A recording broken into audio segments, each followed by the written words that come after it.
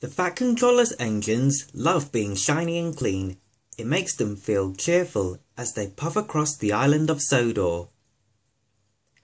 Percy often has the dirtiest work to do, but he likes to be clean as well as any other engine.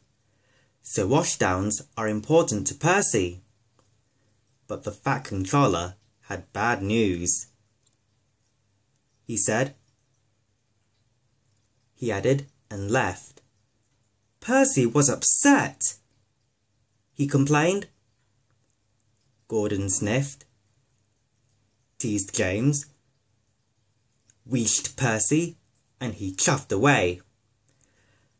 Percy was loading trucks at the docks. He was trying extra hard to stay clean, but the troublesome trucks were being naughty. As Percy pushed them under the coal chute, they sang out. They cried.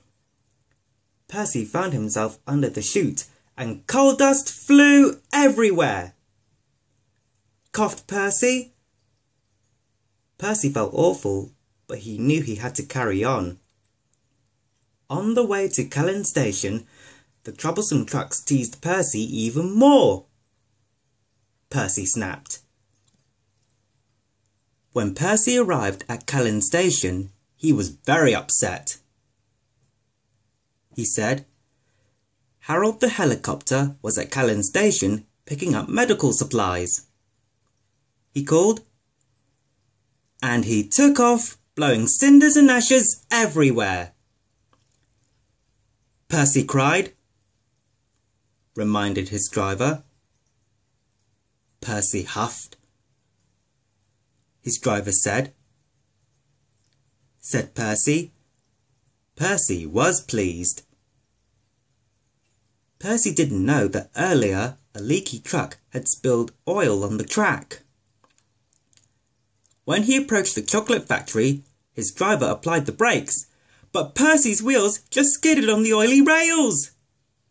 Hooted Percy. He groaned. He was covered from funnel to firebox in sticky, gooey chocolate. Back at the sheds, everyone thought it was very funny. Thomas hooted. Teased James. Chipped in Henry. Said Gordon pompously. Said a stern-sounding voice. It was the Fat Controller. He said. Replied Percy from beneath the chocolate. He added. Percy just beamed.